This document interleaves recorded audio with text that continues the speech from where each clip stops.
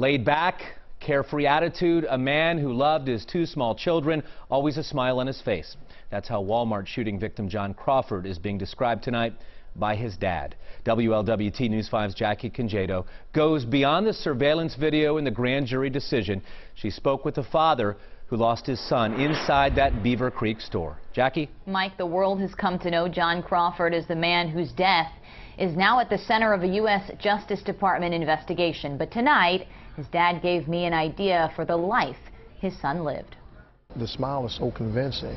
You could tell that that's who he was. Born at Christ Hospital, a graduate of Greenberg Christian Academy, his dad tells us John Crawford III grew into a laid-back 22-year-old who loved football, the Weather Channel, and treasured his family above all else. He loved those boys. He's very, very proud, loved those boys, and they loved him. 6-month-old Jaden and 1-year-old John Crawford IV. As you can see, he got him gripped up right there.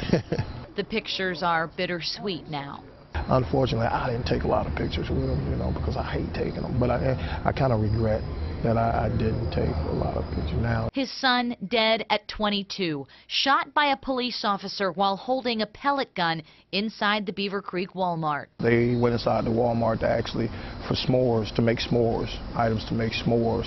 His dad had come into town that day for a surprise visit. Instead, he found his son's girlfriend panicked. She was on the phone with Trey, as they called him, when police shot him. We were able to put the cell phone on speaker, and we were listening. I could hear voices, sir, we need you to get your hands up, sir, we need you to get your hands up. But he was already sucking air. He was trying to breathe. That smile now a memory. His son's dream of going back to school, just a whisper. But Crawford says his boy is still with him. I was his biggest fan, and he's my biggest fan. He was like, I know my dad's going to handle business. He's going to vindicate me because I wasn't doing anything wrong. Yesterday, a grand jury decided not to indict the 2 officers involved in the shooting, and today Crawford's family called that, quote, incomprehensible. Live in the newsroom, Jackie Congedo, WLWT News 5.